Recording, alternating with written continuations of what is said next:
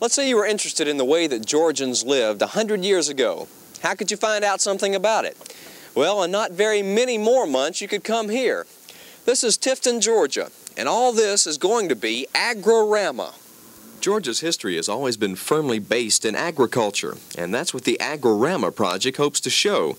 The State General Assembly set up the project back in 1972 as a non-profit educational program.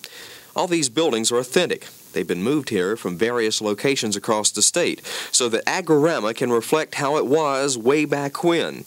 Dr. Frank King, who's the head of the project, can explain things much better than I can. We hope to have here within the next few years a living farm and rural village of the period 1870-1899. They'll be able to see the crops and the livestock and the other activities of the farm and the village as they were in an earlier period. So everything here is going to be working? Yes, we'll have crops and livestock, we'll have some shops, we'll have a sawmill, cotton gin, turpentine steel, and other things that were common 100 years ago in a village of this size.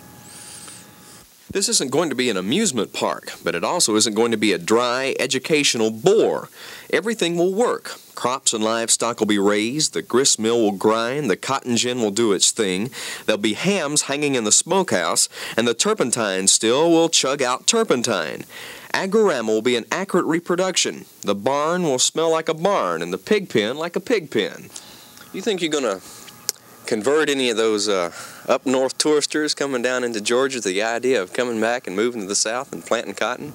I doubt if we will. Matter of fact, that'll not be our purpose, but when they see us do it with a mule out here, I imagine they'll be a little bit discouraged.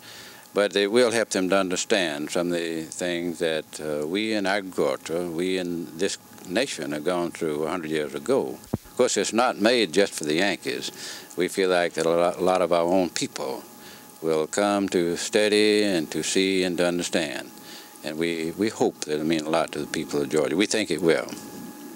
The first section of Agrirama is scheduled to be opened on July 4th, 1976, but there'll be a preview of what's been done so far the weekend of May 10th and 11th.